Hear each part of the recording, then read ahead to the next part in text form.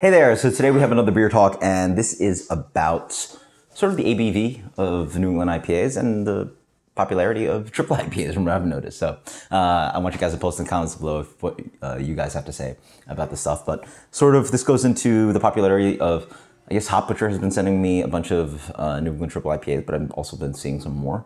And to me, it's just, I'm surprised that more and more of those are coming out because from what I've noticed, there's more of a push towards lagers, more session, but I guess also we're also pushing towards exaggerating everything. So we're exaggerating towards more drinkability, Pilsner, lager, Kolsch, that kind of other stuff, Keller beer, Italian Pilsner, and all these other things. But then we're also exaggerating past 7 to 8%, past double IPA. We're pushing onto a triple IPA.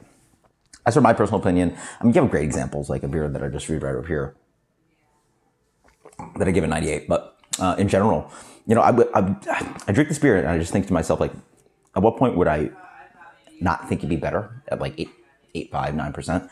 You get more drinkability. I think you can get just as rich flavor. Granted, I guess it's maybe easier for some breweries to push that 5%. You get all those higher alcohols in. That's a great thing about being able to push to that ABV.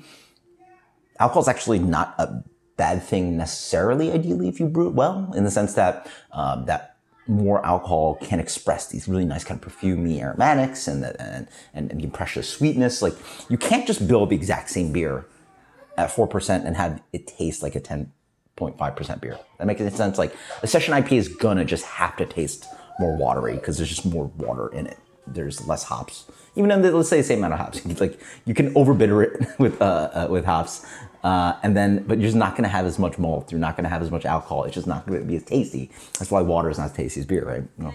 Depending how you want to see it, but I think you get my point. But there's a range of where people like the balance of something. Like, do you want the session at 5%, 4%, and the drinkability and the ability of that beer to just wash away your palate?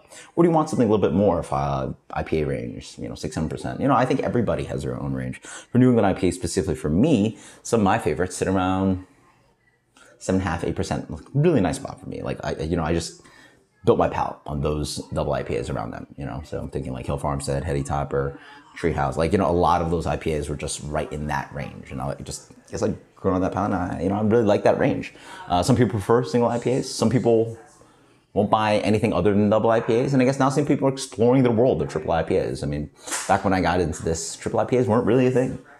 There were a couple out there that I tried, but now it seems like more and more breweries are like throwing triple IPAs out there, left and right. So I want you guys to post in the comments below, where do you find your preference of New England IPA at? And then in general, I guess it's different. It's different for like all kinds of different styles and what your drinking preference is, but specifically for New England IPA, what do you like?